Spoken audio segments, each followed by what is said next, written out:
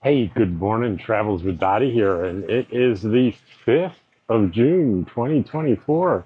It's a Wednesday in a week, exactly a week from today.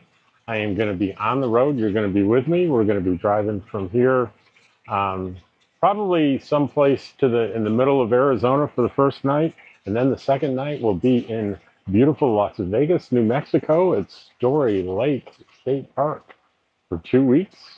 Going to be meeting up with Sally Forth. If you haven't subscribed to her channel, get out there and do that now. It's SALLYFORTH. And we'll be doing, I'm going to guess, probably a bunch of videos together. We each have a dog and they like each other. She has Kit, I have Dottie. Anyway, what was I thinking about today for a video? Well, I was thinking about, of all the preparation work that I did, what is the one that I look back on and feel the most grateful of? And that didn't take long for me to come up. The first thing I thought about, hey, I picked the right rig, the right truck, that kind of stuff.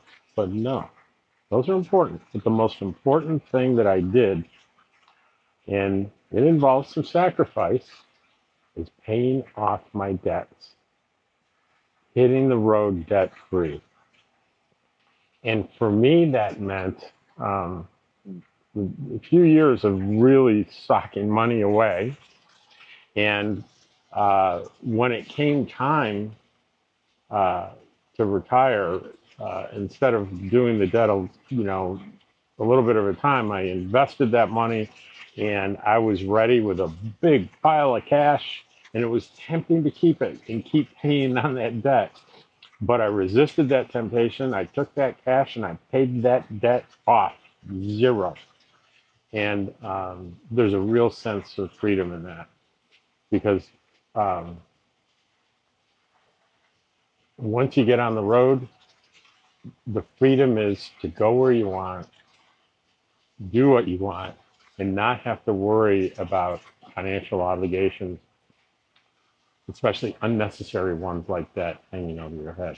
And I would even say if this is going to delay your launch by a year or two, I think it'll be worth it. There, and if you have trouble coming up with money to pay off debt, really dig. And here's your motto: $10 matters. What do I mean by that? What I mean by that is if you can save $10 a month on something, right? That's $120 in a year that eats into the interest that you're paying.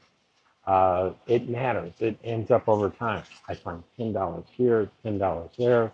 Before you know it, things add up. They snowball. So where do I find $10? If you really want to do this, if you really, really feel it in your soul, you'll skip Netflix. You'll skip Hulu. You won't subscribe to things. You will find ways to get free entertainment temporarily to cut down on the outflow of expenses. Now, I'm no Dave Ramsey or financial expert. This is just my personal experience and common sense. Is uh, pay off that debt. It's not as much fun as looking at rigs and fantasizing about all the things that you're going to have and places that you're going to go. I get it. It's not. But I'm telling you, I'm looking in the rearview mirror. I'm looking behind me right now, and I'm seeing what I did, and I'm like, way to go, Rob. You did a good job. You paid off your debt. You two and a half years later, you are in the essence of freedom. And that's what this lifestyle is all about. It's not about the great rig that you're in or your lithium battery system or the great view outside your camp. It isn't really truly about that. It's about that sense of freedom. Um, so if you have any questions about this, go ahead and ask. Um, I obviously I'm not going to give you dirty details about all my financial stuff, but I can tell you about what my feelings were when I was doing it, how hard it was, uh, for the last couple of years, I was taking a big chunk out of my paycheck, and the only way I could do it, I said instead of paying off the debt, um, instead of paying off the debt a little at a time with the cash from my paychecks, that probably would have been the best way to do it. That's not the way I did it because I wanted to do something that would um, force me to do it and not have to think. And the thing that I came up with is, hey, do the in the paycheck where you put the money into your retirement fund, like a 401k. It was something else because it was government, but I forget what the number was, but it was like 20%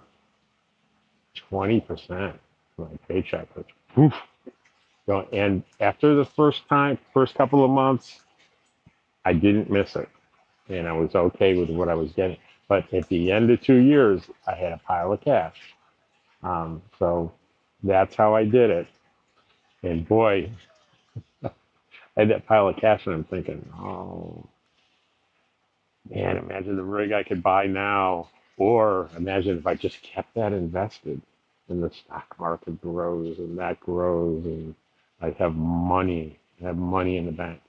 But I really couldn't have the luxury of that money in the bank because I had um, so much I owed. I had debt, so I had to pay those debts to feel a sense of freedom. I had an old mentor that used to tell me about that. He said, people get frustrated by their debts and go, they're sending me letters and bills. They want my money. And it's like, that's not true. They don't want your money. They want their money. That's the truth. Anyway, I hope you got something out of this video, and I hope I helped somebody. And if you want to get out here where I am, do it, do it, do it. Find a way to do it. And as always, I really appreciate you watching my videos. Very grateful. Thank you.